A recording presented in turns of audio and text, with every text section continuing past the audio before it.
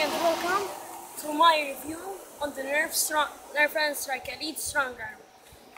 I don't have an unboxing of this gun, there's only a review of this gun. So yeah, let's start. It has one tactical rail on the top of the blaster and that's it. It has a mounting point to hand it to something. And here you have, if you dual wield, let me get my fire strike. As you can see, on the fire strike as well, you can see this bit. So if you have two strong arms, or two fire strikes, or a bow, or these two, you can just prime them like this. And they're both primed. Okay, so let's set that aside. It's very easy to reload. Just press this button and you get the drum out. It's a pretty cool blaster. This is a very good mechanism for reloading. And to prime the blaster, you need just to pull this back and press the trigger and fire. Okay, so now let's do the firing test. I will do 2 flat shots, 2 angled shots, 1 and 2 with stem fire, because this gun has stem fire also. So the 2 flat shots first. No, the 2 angled.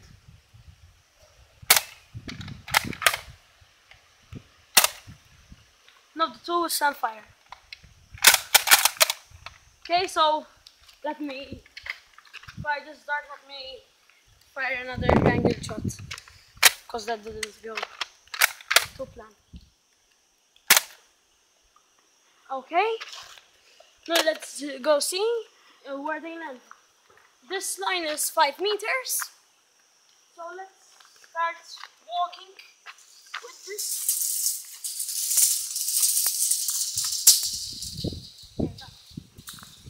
Okay, so this is 10 meters, and no darts that's 10 meters, so let's keep on going.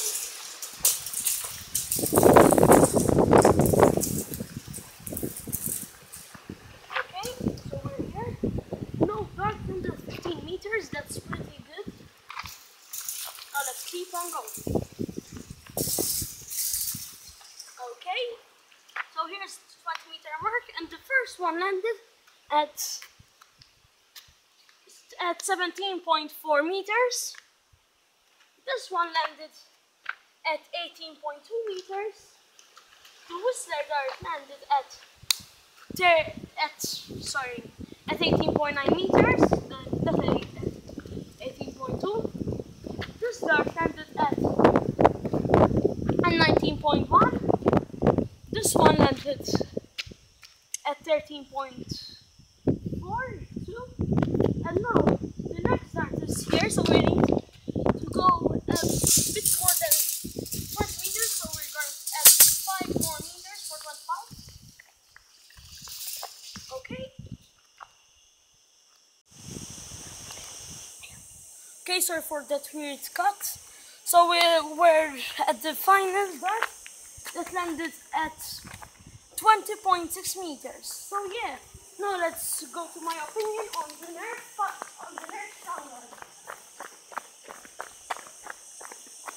Okay, so the strongarm is a pretty good sidearm. It has a pretty comfortable grip, and I am a child, so it fits well. So still, if an adult uses it, they have a lot of room for their hand. The priming grip on top is pretty good, and I really like the loading mechanism.